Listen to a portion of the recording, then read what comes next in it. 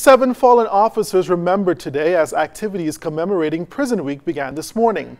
Dozens of family members and friends gathered at Her Majesty's prisons to pay tributes to their loved ones whose names were added to the Wall of Remembrance. The event marks the institution's 61st anniversary and ushers in Prison Recognition Week. Prisons Superintendent Patrick Wright reflected on the impact the fallen officers made over the years.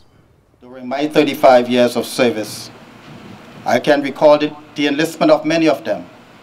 More importantly, I can recall the unselfish service that all of them rendered to our noble organization. I cannot forget the presence of Assistant Superintendent of Prison, Samuel Cambridge. He was an officer who wore the uniform very proudly. Also, Sergeant Beadle's name is still being echoed in the walls of the prisons as a strong disciplinarian, and Sergeant Andrew Simonet, who graced us with his joyful spirit.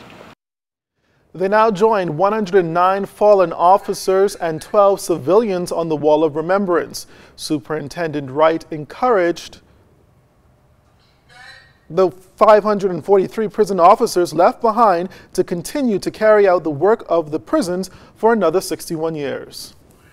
This year, we are celebrating 61 years of excellent service at our facilities under the theme, Agents of Change, Transforming from Punitive to Corrections.